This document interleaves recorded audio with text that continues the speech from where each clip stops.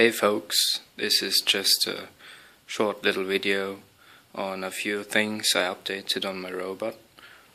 So the first one is that I got myself a nice little joystick, and this works a lot better than the gamepad I had before. And the second one is that I can now adjust the mowing height with the web interface. So now it's on full height, and now I will drive it down to 0.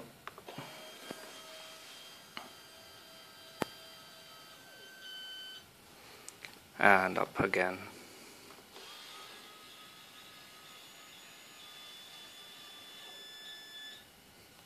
Works really nice.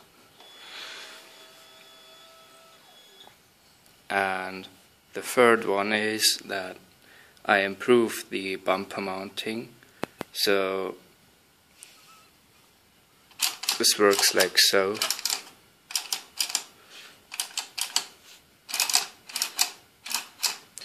So these are just screws in massively big holes, so they can move freely around, and a bunch of springs bringing the bumper back to the center.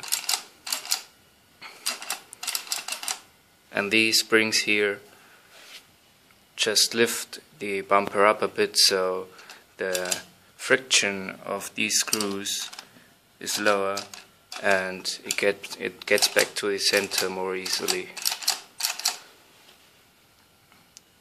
And the last thing I'm working on right now is sort of a battery pack, and it's designed to keep 2 of these 5 amp hours turnkey LiPo rechargeable batteries. And so at the moment it normally drives with just one, but I fear that in the future the power consumption will further increase, so I'll build it for 2.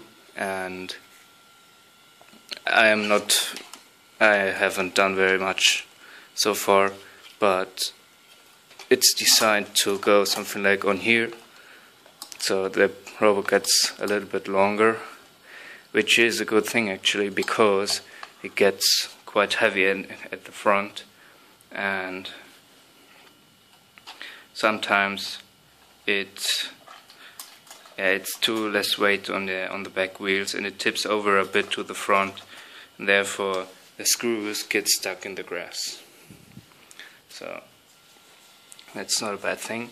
And I also need this space for more electronics, because I have nothing yet to attach the bumpers or any lights, so LEDs or something, and ultrasonic sensors, whatever.